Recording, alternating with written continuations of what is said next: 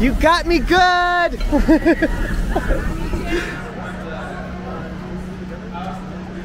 As you can see, the Galloping Goose is right behind me. So we do operate the railroad here. So throughout the week, depending on how busy we get, we either run the steam engine or the Galloping Goose. The Goose only runs on our slow period of the time, so mainly Monday through Thursdays. And then for the summer, it takes a nice long vacation, and we run the steam engine. Aside from this, we do operate a narrow gauge railroad, meaning we are a 3-foot gauge, meaning from one end of the track to the other end, it's 3 feet. We don't operate like your normal Amtrak, UP, that is standard gauge, and that's about 4 feet. So that's the difference on why ours makes us narrow gauge. So we do have a couple different equipment that we operate. First is the Galloping Goose, and then we have technically 2 C19 engines. It'll be coming around shortly, but we do have 2 of them.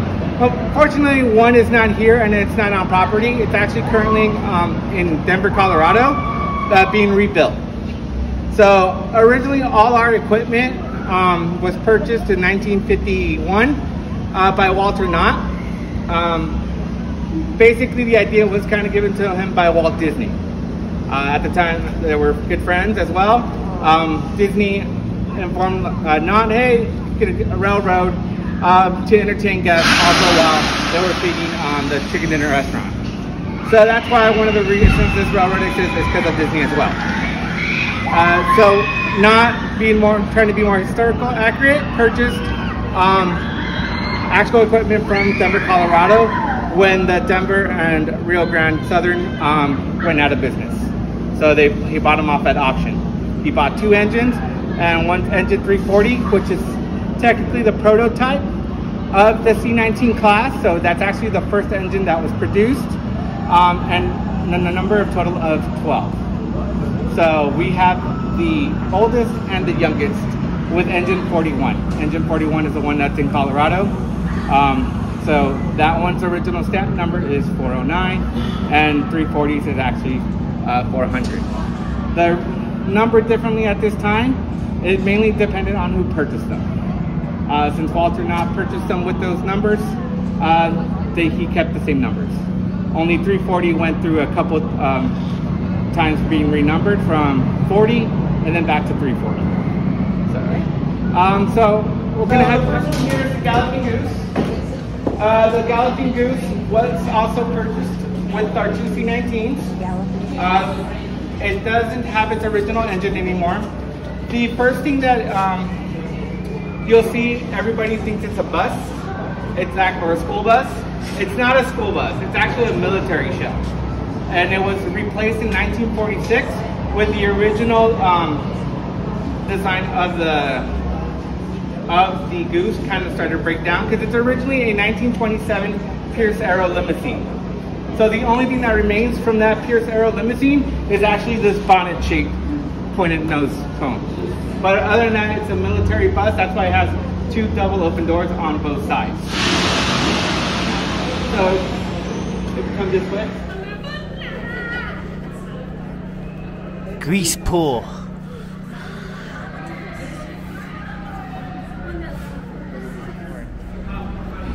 Check it out, there's the engine lock.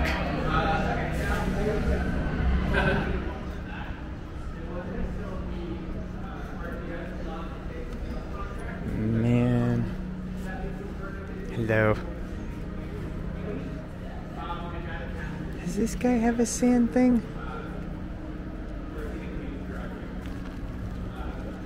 Oh.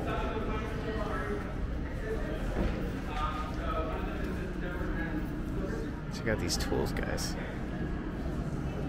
Specialty railroad tools, huh?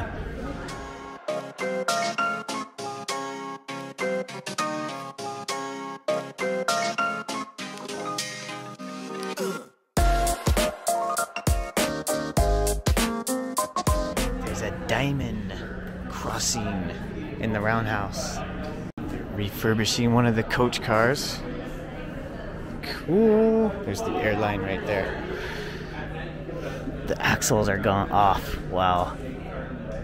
Cool, the inside's gutted out. So the seats. Look, those are some serious wrenches over there, guys. Look at that. Whoa. Must be some of the stuff they find along the road. There's some crazy tools here, guys. I know, it's so greasy and dirty. Like an old school Yes, lantern. old school lanterns over there. Thank you, too.